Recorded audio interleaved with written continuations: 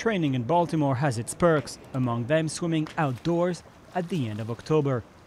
Still, French Olympian Yannick Agnel did not move across the Atlantic for the weather, but rather for this man. Coach Bob Bowman is a legend in the sport, and Agnel reached out to him on Twitter over the summer to reboot his career. At first he told me he could meet within a month. I said, how about the end of the week?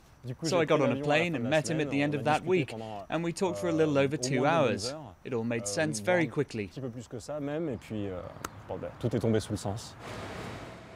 The North Baltimore Aquatic Club was once home to Michael Phelps and his 22 Olympic medals.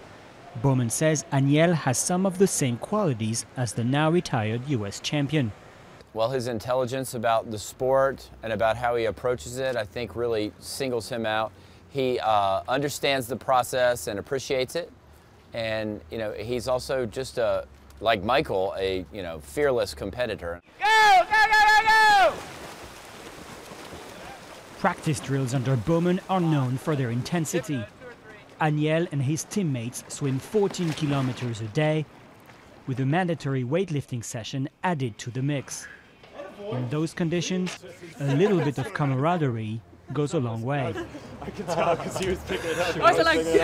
It's awesome. He works hard. It's a lot of fun. He's got a lot of personality. So we train seriously, but we don't take ourselves seriously. This is what the sport is about. That's what I was looking for here, the serious yet laid-back approach. A laid-back approach that also comes from the club's setting. It's housed in a neighborhood pool. It is absolutely phenomenal to watch these gifted athletes and to swim in the same pool with them. It's phenomenal. Yannick Agnel says he wants to train in the US for at least the next 3 years, with the hope of making a big splash at the 2016 Olympics in Brazil.